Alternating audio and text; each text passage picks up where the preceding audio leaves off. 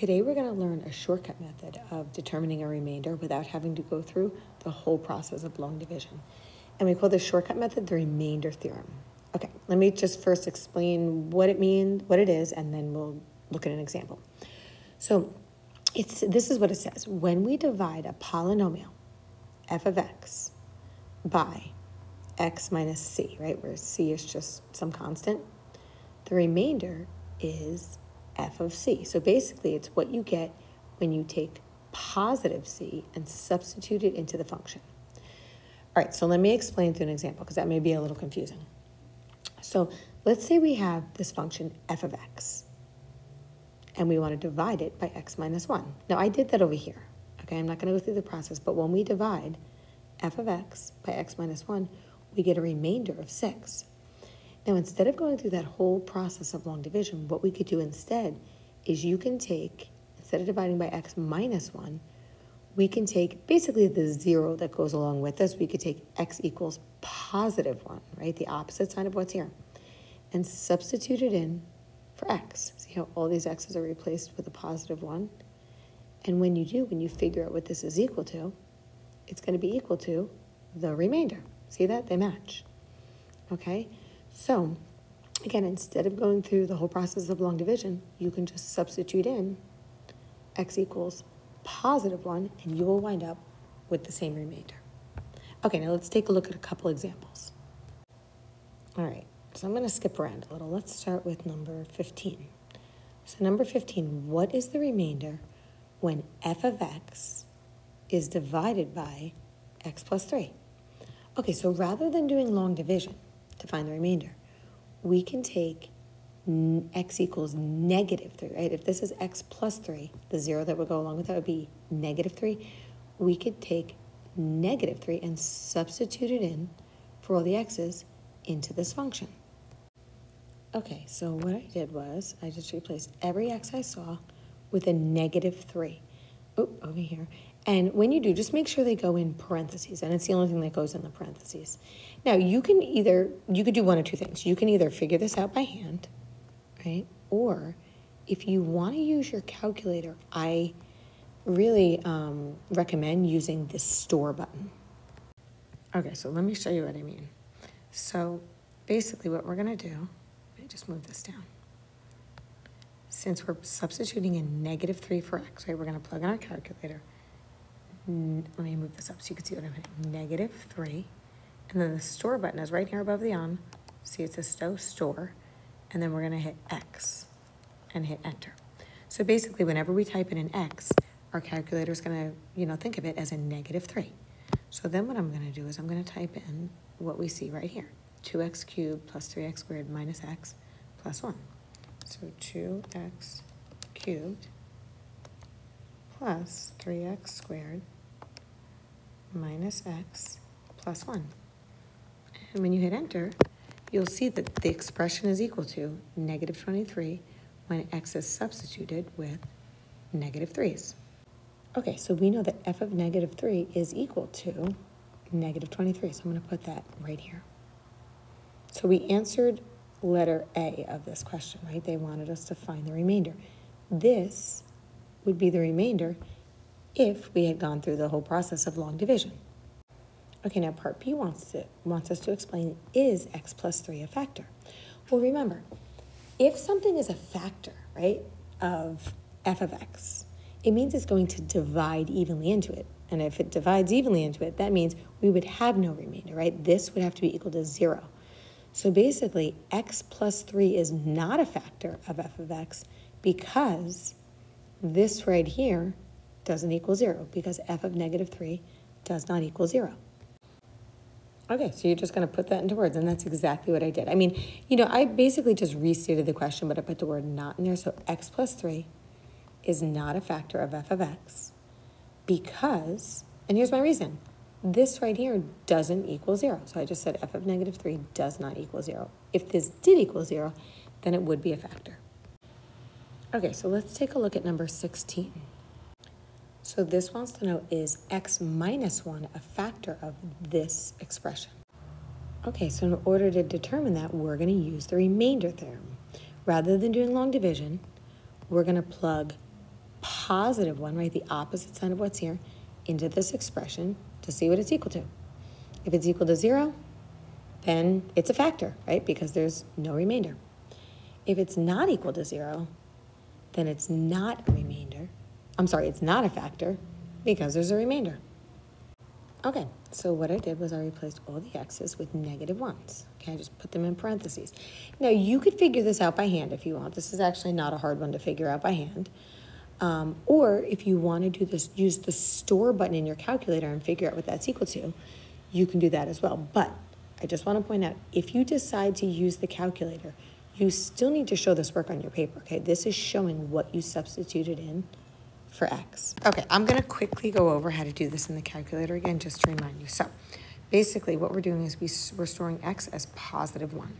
So you type in 1, and the store button is right here above on, and then we're going to hit the x and hit enter. So what you do is you told your calculator 1 store x. Anytime I hit an x, it's going to represent the number 1. Okay, now what we're going to do is we're going to plug this expression into our calculator. So 2x cubed plus 3x squared minus 3x minus 2. And you're going to hit enter. So this is telling you when we substitute 1 in for all of these x's, the expression is equal to 0. Okay, so basically, this expression right here, when you substitute in 1, equals 0. Okay, now that's not our answer, right? The question wants to know, is x minus 1 a factor? Explain why or why not. Well, since this is equal to 0, since our expression equals 0 when we substitute in 1, it means that x minus 1 is a factor. Because if we had done long division, x minus 1 would divide evenly into this expression. Okay, so I'm writing out that x minus 1 is a factor of, now this time I can't just say f of x because they don't give us f of x, right? They don't call this f of x, g of x, they just give us an expression. So I actually need to write out the expression, or I could say the expression, but x minus 1 is a factor of, and I wrote it out, or you could say the expression. Please do not say the equation. Okay, this is not an equation because there's no equal sign. This is an expression. All right, so x minus 1 is a factor of 2x cubed plus 3x squared minus 3x minus 2 because when 1 is substituted for x, the expression equals 0. Okay, this explanation is a little lengthier than the one above because if they don't say f of x, we can't say like, f of 1. We have to actually say when 1 is substituted for the x. All right, so this is a little lengthier. So x minus 1 is a factor of this expression because when 1 is substituted for the x, the expression equals 0. Okay, we're going to take a look at a couple examples on the next few pages. So if you can turn to the next page, we're going to take a look at number 20. Okay, so number 20, it says, when f of x is divided by x plus 2, the remainder is 8. All right, now let's think about what that means. When f of x is divided by x plus 2. So we know when we divide by x plus 2, right, the remainder theorem says we could substitute a negative 2 in for x. So this is telling us that when we do f of negative 2, okay, now it says the remainder is 8. Well, we know that f of negative 2 is going to be equal to the remainder. So since the remainder is 8, f of negative 2 equals 8. So that's going to be choice 4. That's just making sure you understand what the remainder theorem says. When you plug in basically the number that has the opposite sign of what we see here, it's going to be equal to the remainder. All right, let's take a look at number 22 on the next page. Okay, so number 22, given p of x equals this, which statement is true? Okay, now when I look at this, right, is a factor, is a factor, is a factor. We know that in order for something to be a factor, when we plug in a number, the expression has to be equal to 0. So it automatically has to be choice 3 or 4. I'm just going to eliminate choice 1 and choice 2. Okay, now let's read them. It says, x minus 1 is a factor because p of 1 equals 0, or x plus 1 is a factor because p of 1 equals 0. All right, we don't actually have to find p of 1. We don't have to plug in 1 and determine that it's equal to 0 because these both say the same thing. right? But let's think about it. If you plug in a positive 1, wouldn't that tell us that x minus 1 is a factor, right?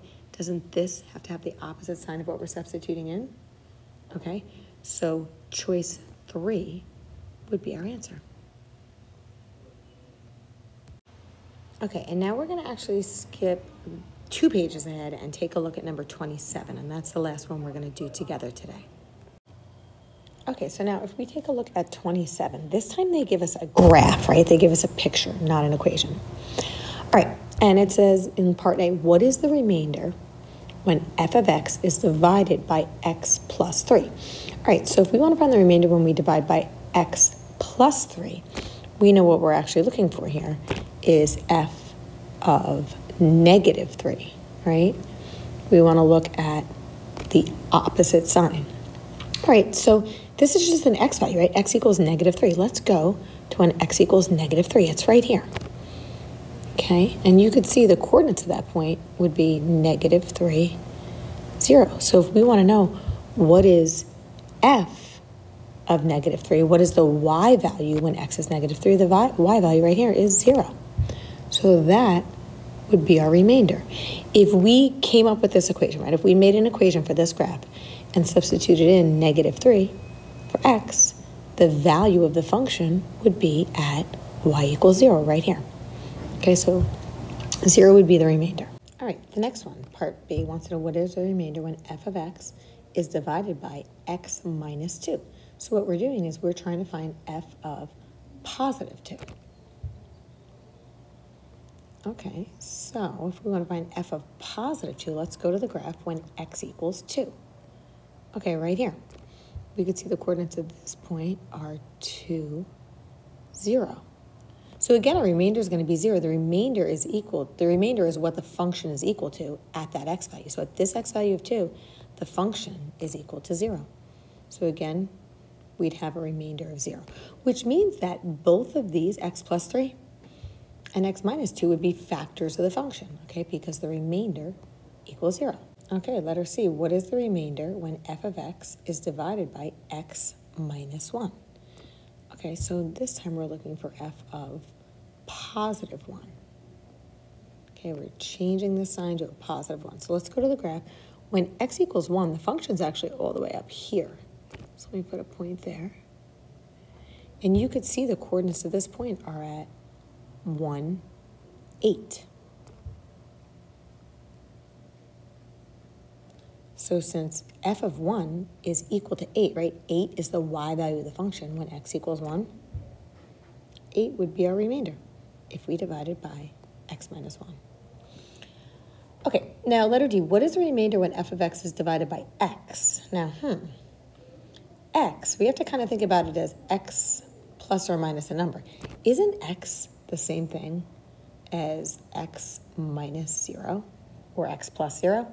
So really what we're doing is what we're looking for is f of 0, okay? We're taking a 0 and plugging it in for x.